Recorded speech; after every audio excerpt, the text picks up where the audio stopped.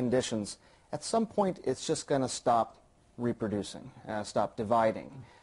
How do you deal with that? So this is an old idea that has actually not been current within gerontology, within the study of the biology of aging, for at least 50 or 60 years now. It's now well understood that we have a load of programs in our body that cause us to age as slowly as we do, that defend against aging, but that aging itself is certainly not programmed. And therefore, that what we need to do in order to extend our health beyond what we might call our warranty period is to augment the automatic inbuilt repair and maintenance machinery that we have with medical repair and maintenance to keep the body going in a healthy state for longer. Our warranty period, of course, Dan, is just until we procreate. I mean, that Darwinian-wise, evolutionary-wise, that's what we're on Earth for, right? Well, procreative success, it's not only getting to the age of procreation, but also getting to the age when our children have children, because we have an effect on that, too. But as we see among the 250 so centenarians that I interviewed, these people tend to be not only make it to 100, but also productive. I think the flawed premise is that if we raise life expectancy, it's all going to be healthcare costs, and we have to worry about supporting these people. But what you see is people grow older in these communities, they tend to continue to contribute to it. Among these centenarians, for example, you see them still running city councils, or if they're in their home, they're running a garden. And you have to remember, they possess a font of accumulated knowledge over those 100 years that help the younger generations survive. It's interesting because I think in so many cultures around the age of 65, somewhat arbitrarily, you're often discarded from your professional life and also from your personal life as well, to your point, unless you've developed those strong social connections. But I also want to talk about the impact that the mind might have as well on our quest to live long. Here's a question from Cameron in Australia. He writes this: I've heard the real benefit of exercise, that it keeps your mind healthy as you age. Is that right, first of all, to you, and why? And let me say as well, Cameron, let's take a journey to the Mediterranean. What you're looking at right now is video from Dan Buettner and his team of researchers on an expedition to Greece. It was on the island of Icaria that they discovered another longevity hotspot, the fifth blue zone, as they call it. Not only do 1 in 3 people live to be over 90 years old in Icaria, but not a single person on the island that you found, at least, has dementia. Yeah, we found everybody over 90. Now, in America, for example, if you're a woman and you hit age 90, you have a 40% chance of suffering from dementia. I'm sorry, 60% if you're a woman, 40% if you're a man. So, you know, why work to get to be 100 if you're not going to have all your mental faculties? Here, either through some combination of what they eat or what they do, they were eluding dementia completely. One of the things they do, they live in an environment that forces them to walk all the time, and usually uphill. You're hard-pressed to find 100 meters of flat terrain in Icaria. So they're going up and down all the time. But one of the things we found interesting were their teas.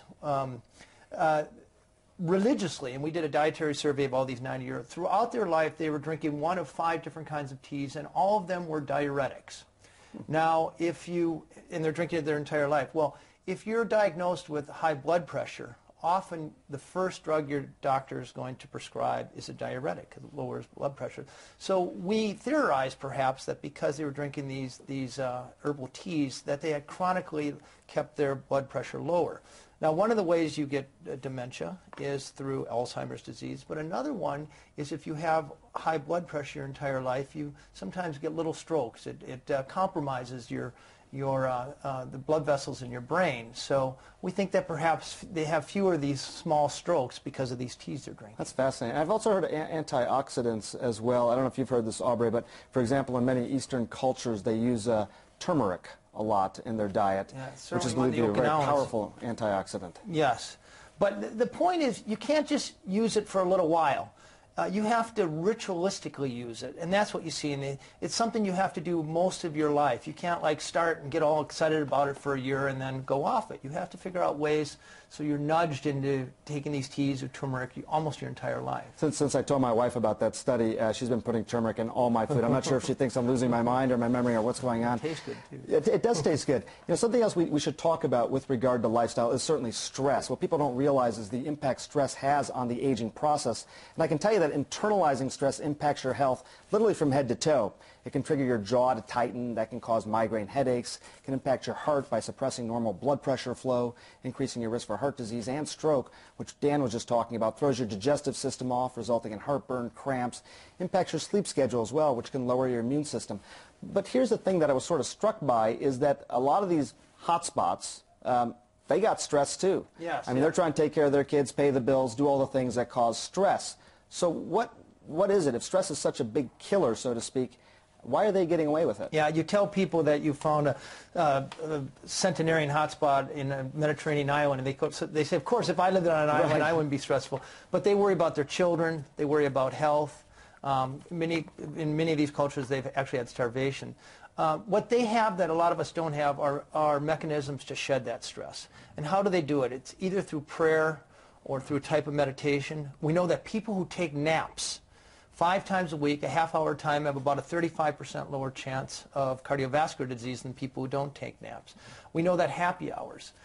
So what's important is to learn these. You know, when you're stressed out, when you're in a hurry, your body triggers this inflammatory response, which wreaks havoc on your joints, wreaks havoc on your arteries, actually wrinkles your skin. So if you can take this 15 minutes a day to turn that inflammatory state around, either through prayer, meditation, or happy hour, you're battling this stress, infectious stress.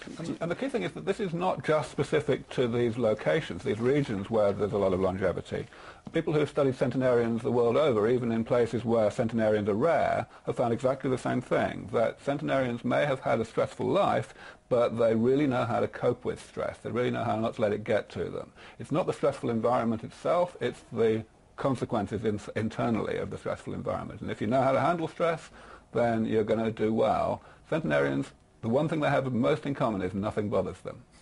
You heard Dan describing some of these things, meditating, taking naps. Do you do some of this stuff? I personally don't do any of things like that. I just seem to be one of those genetically lucky people where everything goes right. I can eat and drink what I like, and I never put on any weight, and I have really, really good blood numbers and everything like that. So I actually am at the end of the spectrum where it makes sense for me to be unusually conservative, unusually cautious about what changes I might make, what supplements I might take, things like that. People at the other end of the spectrum who've drawn some short straws genetically, for example, would be justified in perhaps being a bit more experimental, a bit more ambitious in terms of what things they might do for their diet or for supplements or other lifestyle changes. People in the middle, you know, you don't want to do anything too risky. I certainly wouldn't recommend that anyone would megadose on any vitamin, but something like taking a 5-cent multivitamin every day, something completely conservative, makes good sense. It's interesting. So when you say that you're genetically lucky, is that some of the, you're sort of confident that some of the things that you're describing are going to be able to help you? Is that why you eat what you want and not worry about these other things? Or it's certainly not about me, no. It's not about me personally. The thing that drives me is the humanitarian aspect, the fact that out of 150,000 people that die worldwide every day, roughly 2/3 die of aging, one way or another. In other words, they die of causes that young adults essentially hardly ever die of. In the industrialized world, of course, the proportion is much higher. It's around 90%. So that's what drives me. I know that if I, by my work, were able, for example, to hasten the defeat of aging by 5 years, then that would only change my own probability of making the cut by a small amount. But every day I could save 100,000 lives. That's easy to get worked up about.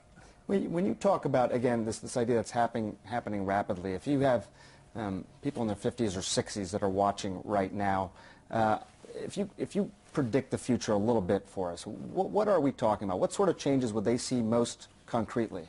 So, of course, the big difficulty in answering that question is that we're talking about technology which will really only come to fruition in at least 20 years from now, perhaps longer.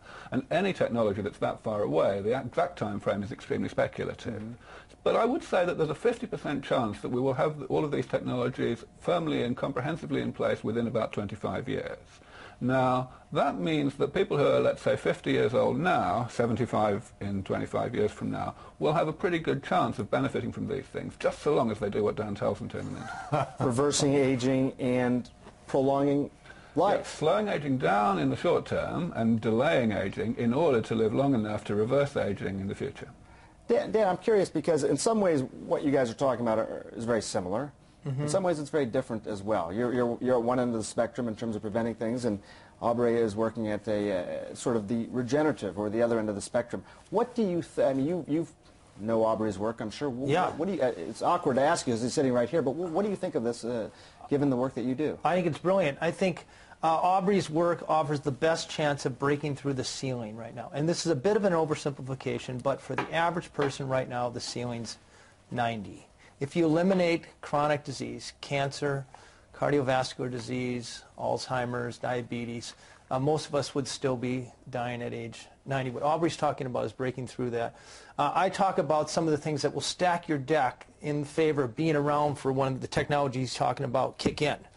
In a way, you're sort of lining people up to be able to benefit one day from... Yeah, I hand him the baton at a certain point. I've been able to make some progress, I think, over the years in getting people to be a bit more, to have more of a sense of proportion about this. But really one thing that it really comes down to is that people think of aging as being distinct from the age-related diseases like Alzheimer's and cardiovascular disease and so on. And that's completely wrong biologically. The correct way to think about the biology is that the diseases of old age are aspects of the later stages of aging, which means that if you attack aging itself, then you postpone